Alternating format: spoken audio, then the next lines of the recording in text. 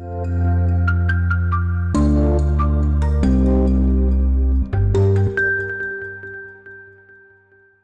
everybody, I'm Tyler Edlin. I'm back with another episode of the Brush Sauce Theater. I have a special guest, Colton Duell, here, and he's going to be showing us how he creates kind of complex interiors for game design. Hey, yeah, thanks for having me. No problem. Yeah, it's certainly a pleasure. So you have all your work up here. This is where everybody can find you on your ArtStation. Everything looks really great. And basically, you, from what I gathered, you have a number of approaches that you use to tackle different types of scene design. Yeah, I mean, my approach really varies so much. I'll make every image almost a completely different way. Mostly because I get bored and I like finding new workflows and stuff. Mm-hmm. So why don't you highlight a few different methods that you've used throughout your gallery to get us started? Okay. So I can go back. So some of my older work, I would say this one I built completely in ZBrush. I barely did any drawing on this one at all. Keyshot, which is a rendering software, has a function called Toon Shader, and it basically detects the edges of your model and puts a line there. That's awesome. So I used that a lot back when I was in FZD because my drawing wasn't good enough and I needed to get work like upon graduation. Mm-hmm. So I messaged some people and they were just like, build some really sick 3D models, use Toon Shader, and make some decent presentation. And so I did that a lot. They do help with certainly different design elements and presentation. Like I think those two shots that you were showing me earlier with the triangular based structures and those generators next to it, that's the same technique you did, right? Yep, exactly the same with this one. And I mean, I did do a little bit of drawing, like like dirt on the ground, scratches. I went in and put a wash underneath so it reads against the background. Same with this one here, exact same technique. So yeah, that's a very awesome presentation though, by the way. Like that would take probably a fairly solid amount of time to draw that all by hand. Yeah, it would take a long time. And I mean, we did that. This is one that I did draw completely by hand. Like, just because I built it a certain way doesn't mean that like you don't need to learn how to draw, because it's essential. It's 100%. Yeah, I feel like if you haven't got your hands dirty trying to draw, and you'll have a less of an understanding of knowing like what's a good drawing versus what's a bad drawing, for example. Yep. Yeah, and another cool thing is you see this triangular building right here. I actually took this building and made it the triangle and stuff inside of this, and then I just built some extra parts on it and turned it into something completely different. So that's another thing you can do with 3D. You can make your own kit bash set, basically. Yeah, and that's a very efficient way for saving time and getting a job done. Yep. So what else is in your technique that goes beyond ZBrush? You said you had some hand painted ones. Yeah. So I think a lot of people's favorite is this one. This one's completely painted by hand. No 3D underlay. No anything. Just by hand painted. So it's like you weren't trained and entirely like brought up with the cheats and these shortcut methods. Like you've put your time in nailing down your kind of raw fundamentals. Oh yeah, I've been through the whole VizCom, aka Scott Robertson's draw through, how to draw book, that kind of stuff. I went through all that in FZD. They made us grind it. I was practicing it a little bit before FZD. So yeah, just because you mentioned that, you've not only gone to FZD, but you've also done to Art Center for entertainment design. I went there for 2 terms. It's a personal journey. Everybody has to take their own path. If you can't afford it, you can absolutely make it in this industry. If you can't afford it, like look at some of the people out there, like Marek Ocon and Mache and all these guys. Like they're totally self-taught. Yep. This one's just a photo bash. Yep. Always a quick way to do weapon design, because there's so many pictures of weapons out there. Lots of things to use. Oh, absolutely. This one, actually, I started learning Modo last year.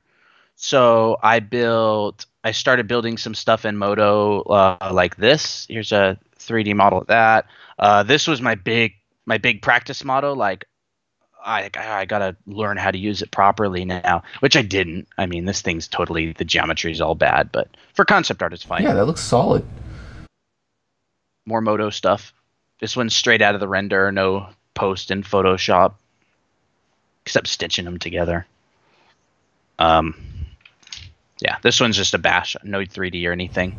And you know what I noticed too in the balance of your work, which I think is fairly worth saying, because Feng Zhu just put out a video last week about it, and that's like how much design elements you actually have in your scenes. Like, some people come at portfolios from a different perspective, where they just make all these images that look really, really cool. I try to be partially guilty of that in some cases, but your stuff is all like really well grounded and well designed. And like Feng said, like, not enough students are kind of approaching their portfolios from that, but it seems like it has certainly served you well and made you highly employable.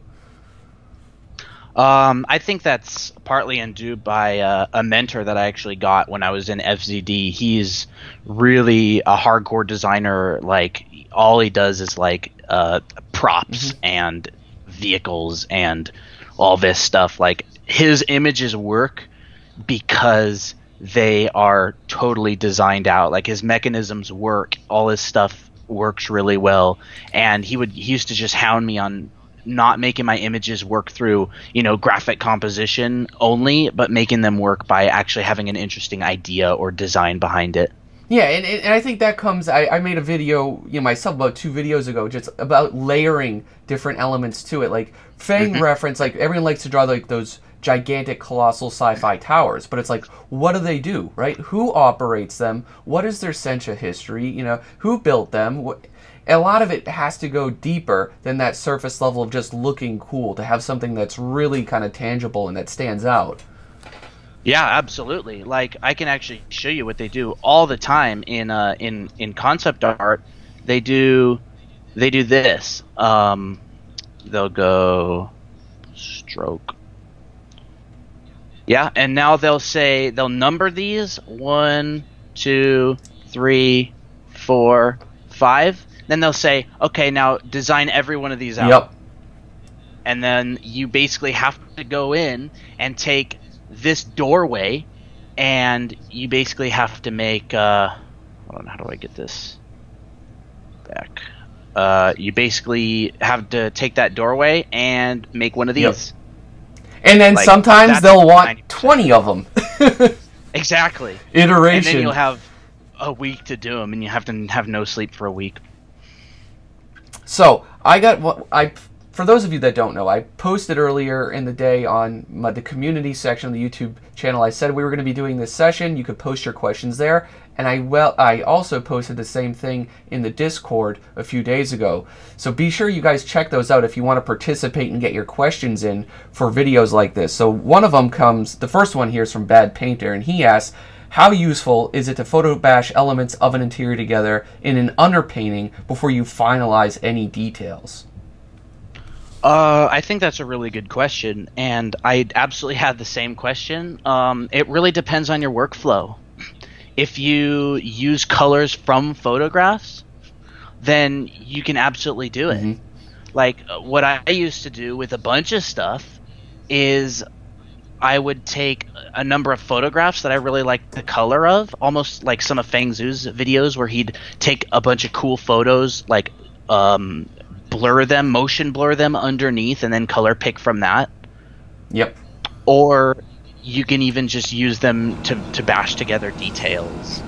And he had a second part. It says, in addition, is layering ideas for patterns and trims you've gotten from other photos a good way to figure out secondary details on top of that?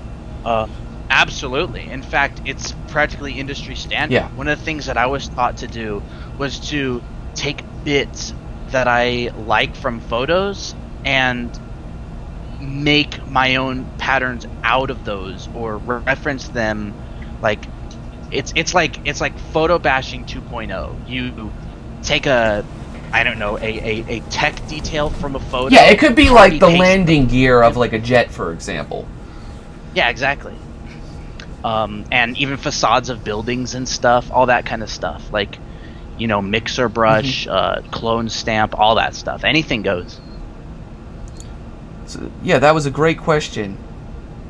Another good one, in that while we're at it, what's a good way to draw visual noise, whether that's rubble, destruction, or piles of junk? And that's from Escape Pod.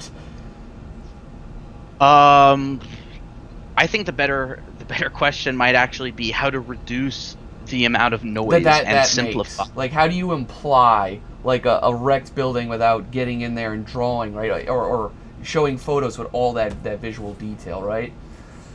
Yeah, I think keeping a close eye on your focal point, and like, let me try to find an example or something. Maybe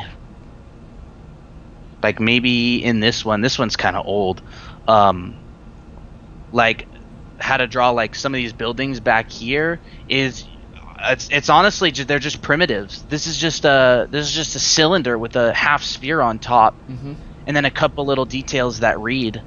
Yeah, you gotta pick and choose your battles in regards to detail and show. You know, I always say it's just as important what to show as to what not to show. Oh, exactly. And that's like a huge thing to learn. Like, that's not like an easy learning curve whatsoever. And I think it's definitely like a self journey of exploring that through raw experience. Yeah, definitely. You put in those thousands of hours, and they will take care of you.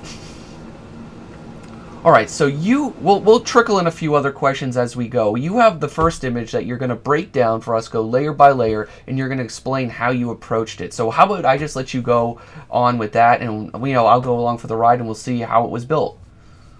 Yep. So obviously this isn't a how to do 3D, so I'm not going to show you my exact process for building this scene in 3D, but I would say overall this scene's pretty straightforward. It's just a hallway, with some. These are elongated cylinders. This is a cylinder that's been bent down, because I know there's probably going to be a bunch of. There's always people in the comments that are just like, oh, there's going to go through it, but it started so detailed. Like, I want this. So was that a ZBrush model? Rendered in what? Man, I don't. Keyshot. It looks like Keyshot. Yeah, it's Keyshot. Keyshot's horrible for environments, but it's all I had at that point.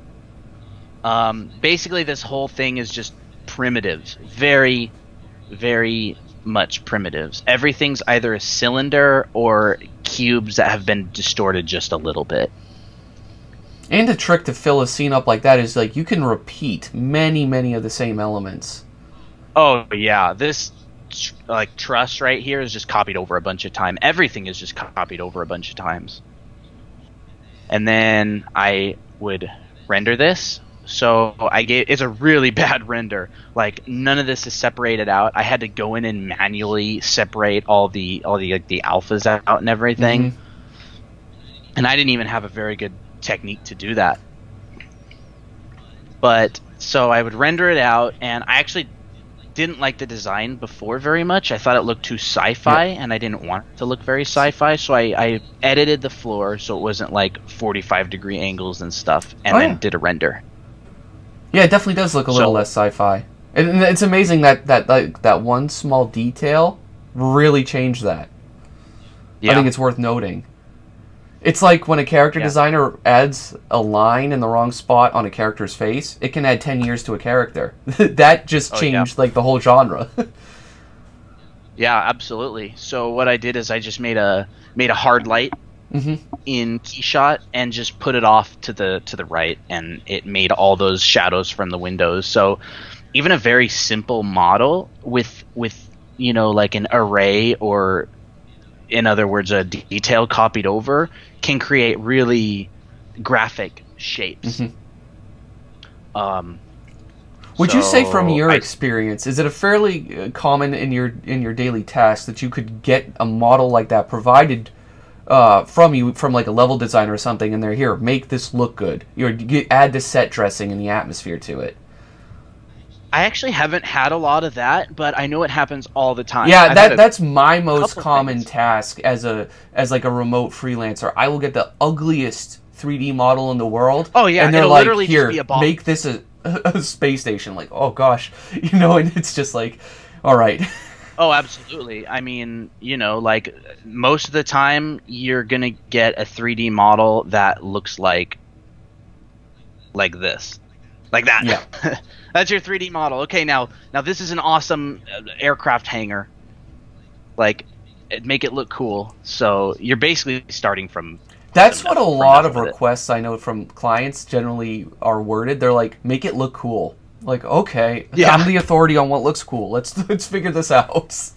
Yeah, I've had a lot of that. But it's fun because that's your job. Like, you're like, man, I get to make stuff look cool for a living. It's like that. It's like that Fang Zhu line. I've been doing this for 20 years, and I still nerd out every time I get a cool dragon to design. Or I agree. The passion It's super flows thick. Yeah. Okay, so I will. Here's when I really start sketching on top, and this may seem like a huge jump for a lot of people. And let me see if I actually. I don't think I really have any. This is my only progress That's shot fine. for this stage. So basically, what I did is I took a bunch. My first step was I took a bunch of textures. Mm-hmm.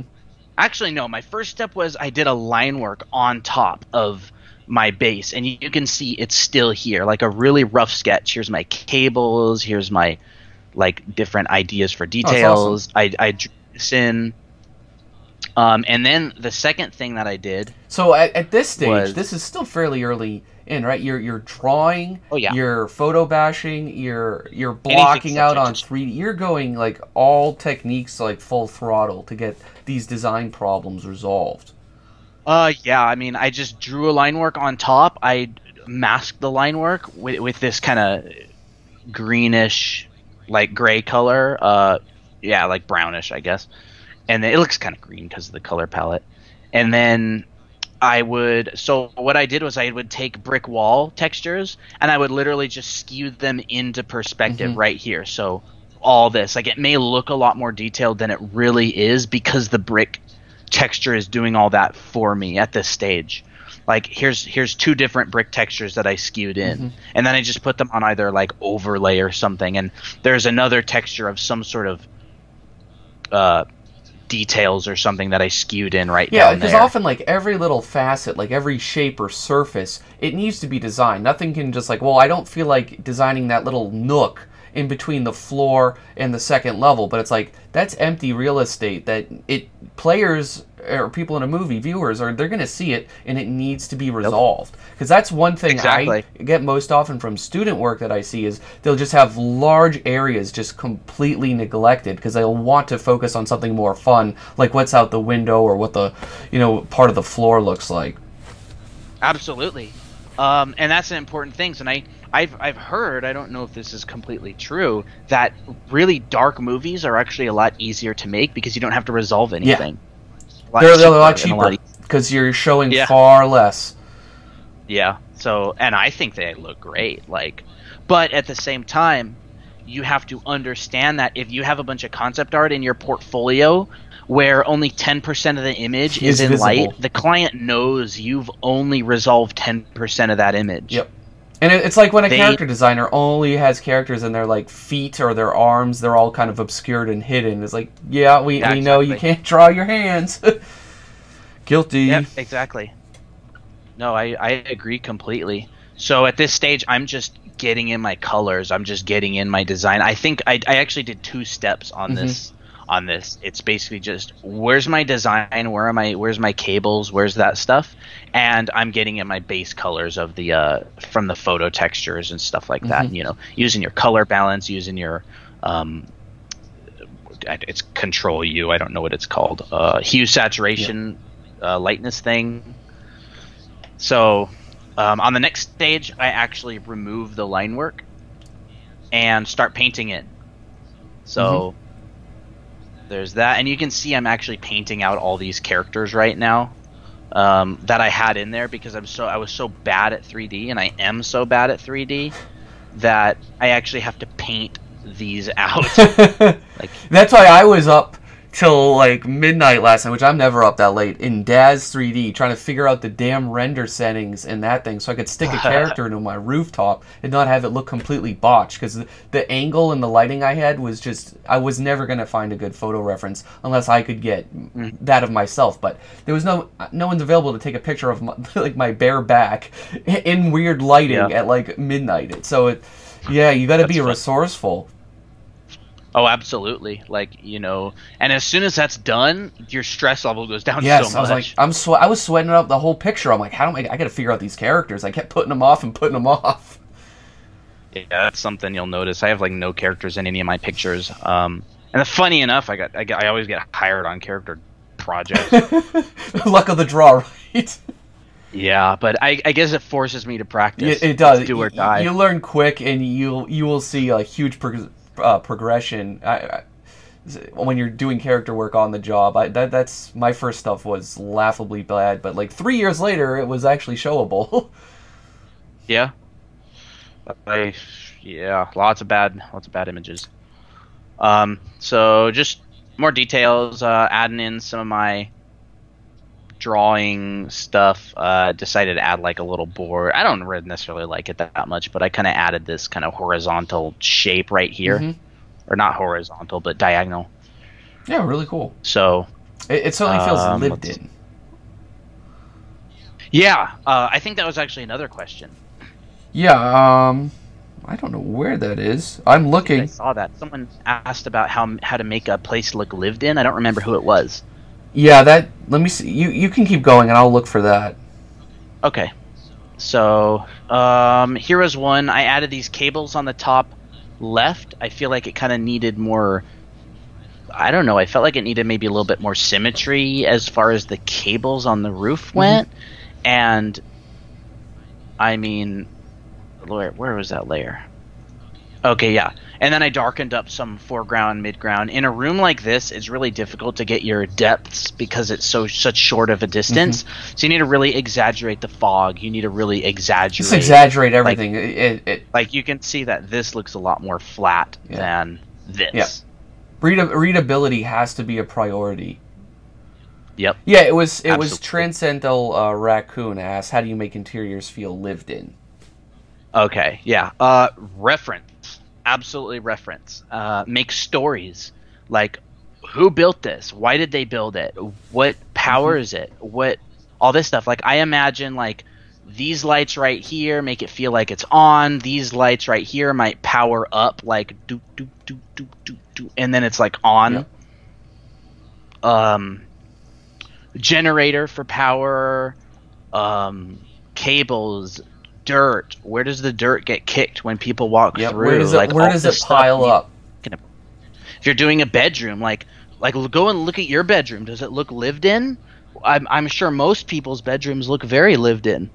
Yep. I got jackets all over the floor. I got a backpack, a empty garbage bag that I was going to use to put garbage in. Things tend to pile up in corners and against walls. Corners, exactly.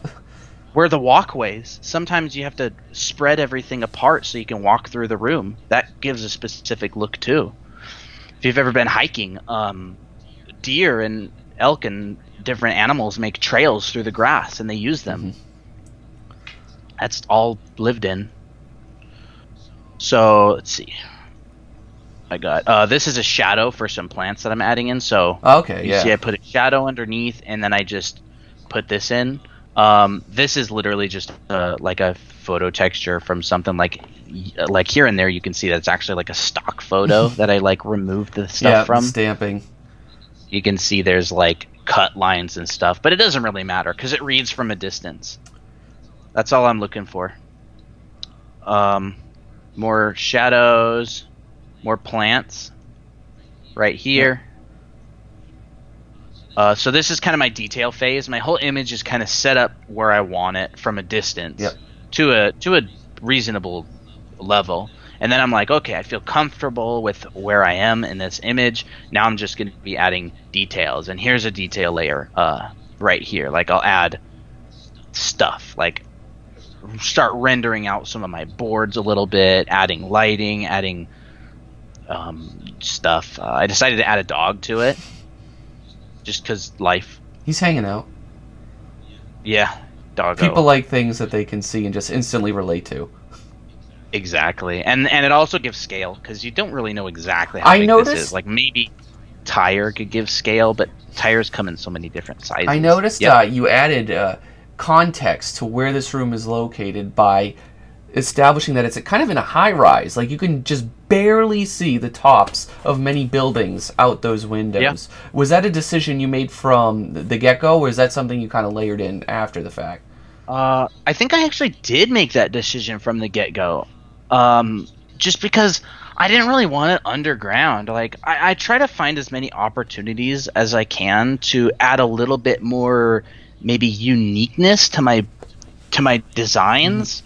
Maybe something that you haven't seen a whole bunch of times, and I'm certainly not the best at it, but just different stuff that everybody's already done that maybe you could interpret a little bit of a different way. Yeah.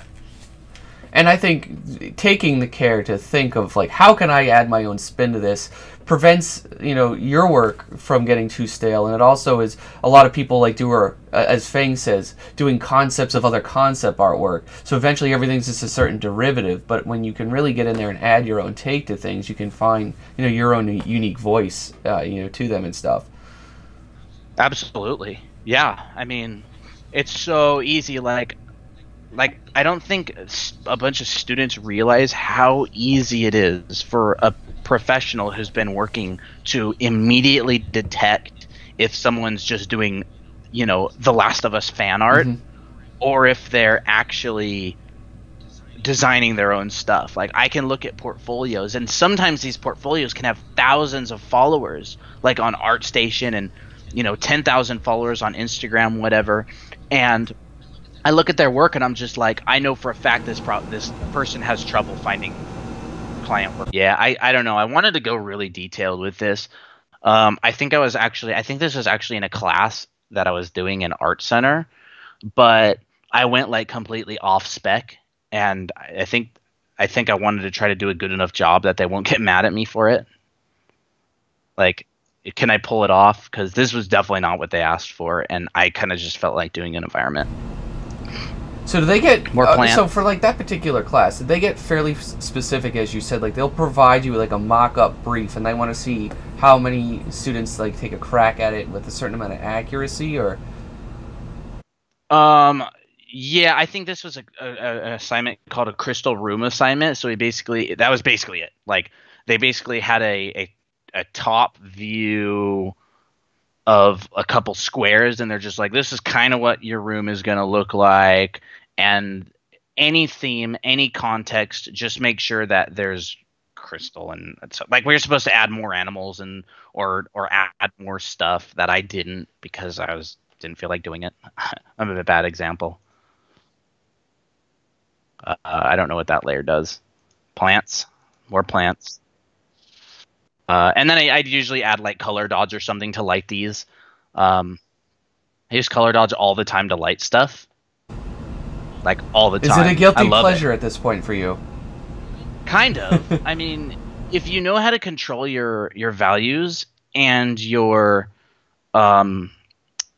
saturations, especially, because color dodge is like exponential growth to light, and real lighting is not exponential growth. If you know how to control it, then you must tame the beast. Yeah, exactly. So, but like I use color dodge all the time for lighting, because it's on like a separate layer and you can clip it and all this stuff. It's great. So this is actually a shadow for a cloth that I added, and it adds a little bit more kind of man-made feel. And red for the focal point, because there's not much red anywhere else. Maybe a little bit in the plants. Mm-hmm. Yeah, it definitely sticks out.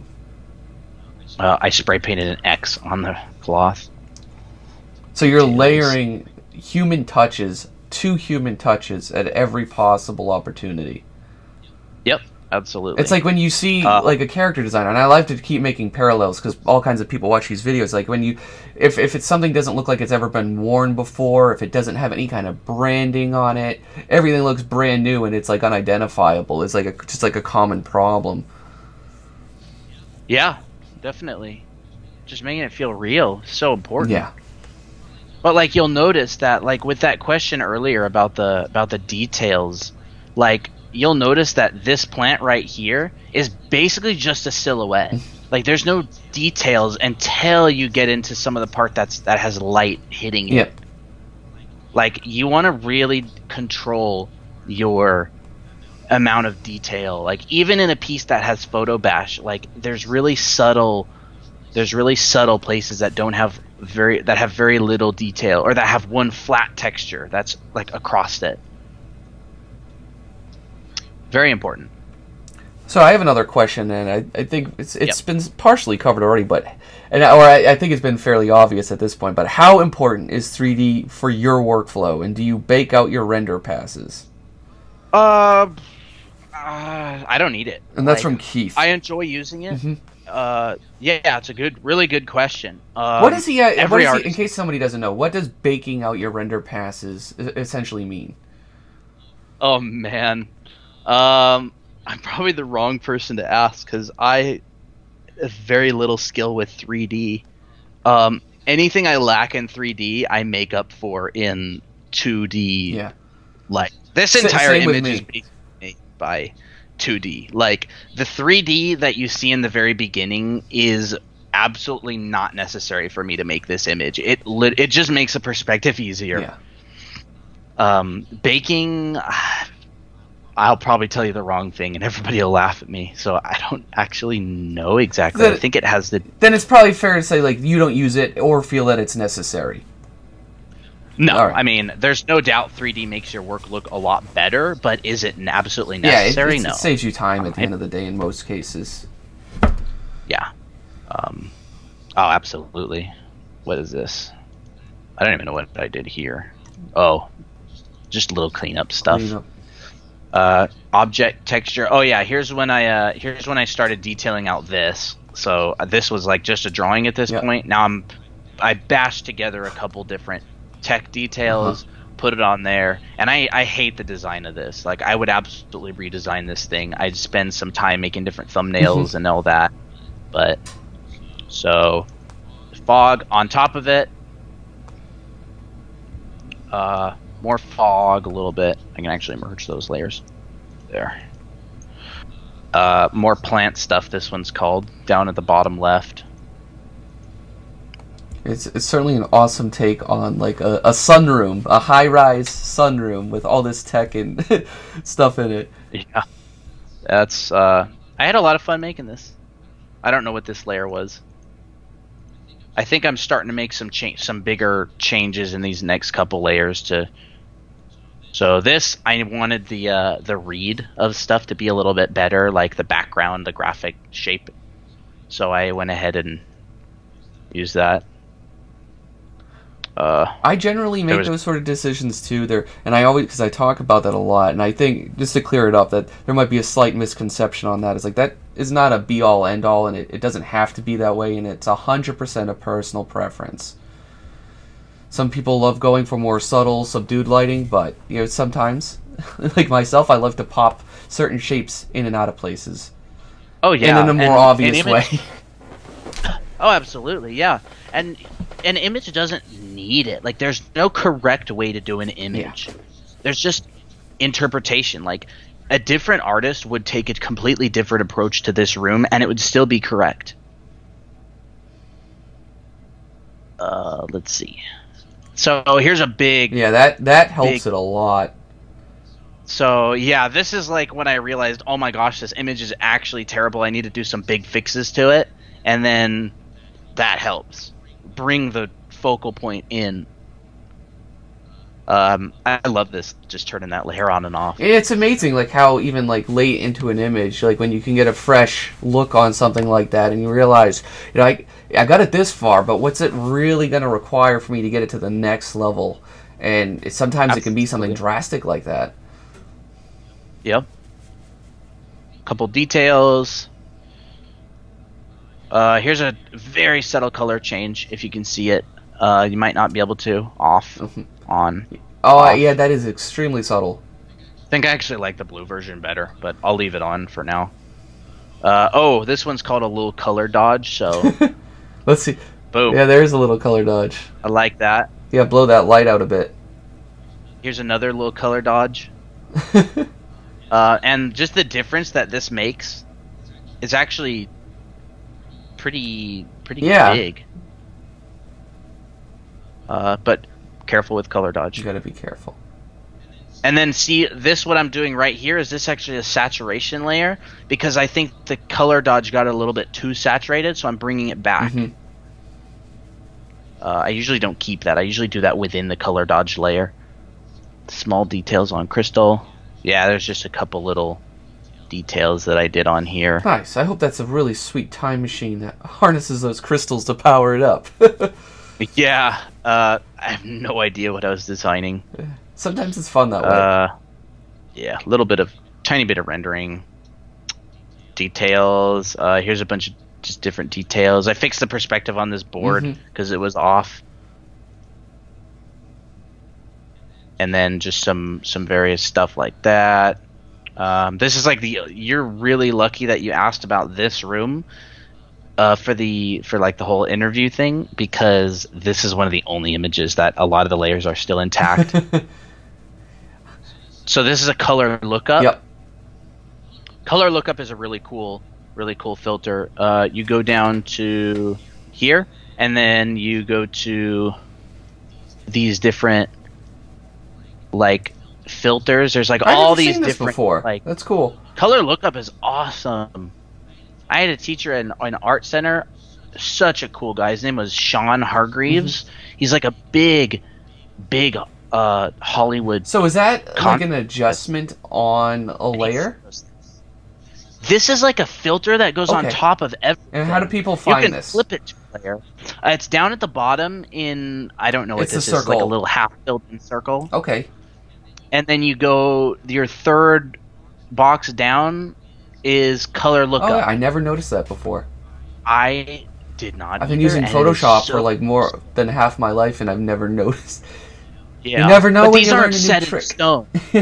Like, these are not set in stone. Like, you may look at one of these and you may be like, I am never going to use that. But what you realize is that you could put it at, 20% opacity. And it can, if used right, because I use similar things, but not in color lookup, but like you can harmonize an image in regards to the lighting and the color palette like this. Yep, exactly. You can change the settings on it, the different stuff, like make some really cool looking stuff. But there's a couple of them that I like. Foggy Night is really cool. And then just all kinds of stuff. Yeah, that's sweet. Let's see. Just drag that to the garbage. So, yeah, I just did a really subtle effect, changing the colors. I don't know what's on this next layer. Mystery. Oh, it's another hue layer. I changed the saturation of something, or the color. Oh yeah, here it is. It's right here. And then my masks are actually on top. So I masked out all the windows so I could select it quickly. So I could just, click on that click on the little window right here, and it'll select all my windows. Definitely a time saver. The Feng Zhu technique of your value check layer. If anybody does not know how to do this, you basically make a new layer, fill it with completely black, and then you change the layer setting to hue or saturation or color, and it turns your image black and white. Oh. Very helpful. And yeah, that's the whole image. That's Thank everything. you for walking us through that today. Yeah, I hope I didn't. No, I'm sure we must have answered a lot of people's questions, even if they didn't have time to submit. So guys, if you have any questions for either of us, just leave them in the comments. We're also taking suggestions on future episodes, and I hope you all have a great week. Take care.